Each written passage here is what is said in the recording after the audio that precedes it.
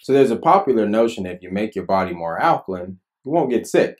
Yes, no more disease for me. So if this is you or someone you know, you may want to stay tuned to this episode of H2 Minutes.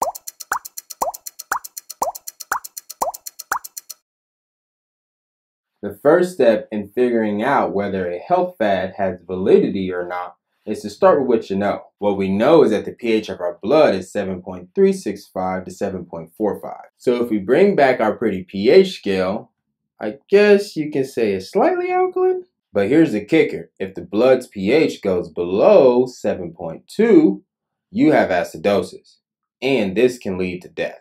And if the blood's pH goes above 7.55, you will have alkalosis, which can also lead to death. I don't know about you, but I don't want an alkaline body. I want my body right here. But have no fear. With this small of a range, you can bet our bodies do an excellent job of making sure our pH stays right where it belongs. It's called a buffering system.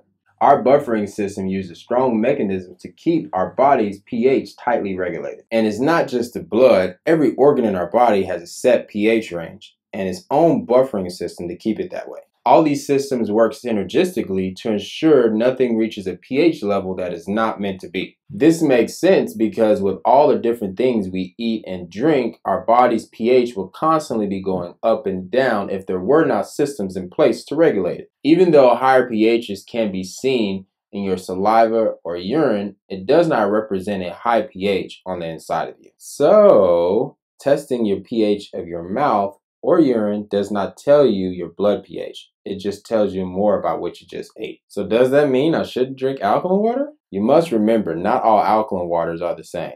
Alkaline water made with an ionizer has a high pH and is low in its alkalinity. If you have watched episode 8, you know alkalinity is the ability to buffer acid. If water is low in alkalinity, it will not be able to maintain its pH even when it's introduced to a little acid. In the chance that alkaline water makes it past the stomach, it will eventually be neutralized by the blood. Now there may be one benefit to high pH water. Water above an 8 pH can stimulate the pyloric valve at the bottom of the stomach and cause it to open quicker. This means it can empty it faster and alleviate the sloshy feeling you get when you drink water. However, it only happens on a completely empty stomach, which if you're like me, doesn't happen very often. Now the drawback to high pH water is there are some who are pH sensitive and might see negative effects, and others who just don't like the taste. Of course, there are other drawbacks when it comes to ionizers,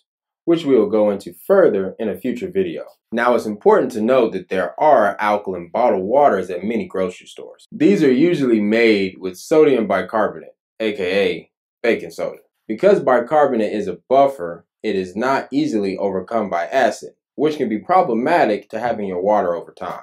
All I'm saying is be careful with the alkaline water. The important thing to remember with alkaline water is the only time it's shown benefits is when it contains dissolved molecular hydrogen. Water from an ionizer can possibly have dissolved molecular hydrogen, which can be the reason why so many people have seen benefits from this water.